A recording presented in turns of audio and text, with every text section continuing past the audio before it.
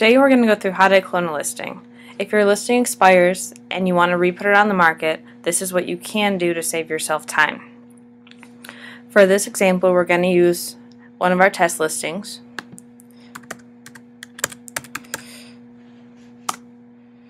And this is located at 1234 Hogwarts.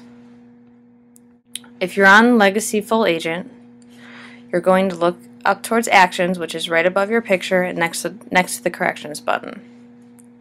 Once you're in Actions, you're going to go down to Maintain Listing, which is under Add to CMA. When you reach the Maintain tab, you're going to see a spreadsheet view. You're going to see one that says ID, Address, Address to. Look all the way to the right where it says Action. Under there it says Select an Action. That's where you're going to click on. Once you hit that, another screen pops up. This has everything you can do for your listing. In this case, we're going to go to Copy Clone Listing, which is under Virtual Tour.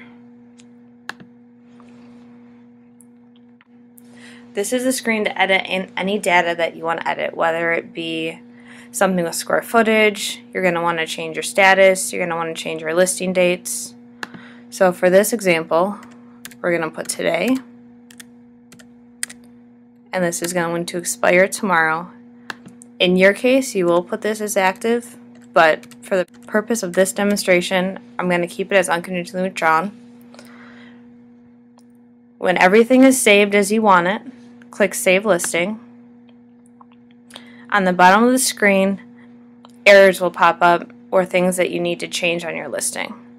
For this case, I'm just going to accept these because I have admin rights. For you, you will actually have to modify them. Then when you're done, hit Save Listing again. It's then going to ask you if you want to copy pictures or documents, if there are any associated with that. If you do, then just check the boxes. If not, just click Cancel. It will then tell you that you succeeded. Until you see this, you did not actually clone your listing. If you're done inputting everything, then just click Finished. And then it's going to go back to your original screen. If you wrote down the ML number, you can look up the ML number or you can look up the address of that property. For this case, I'm just going to look up the street. And you're going to see it show up under ML number for right here. This is the listing that we just cloned.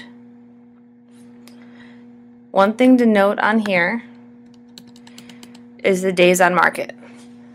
The days on market is the number of days that actual listing has been in the system.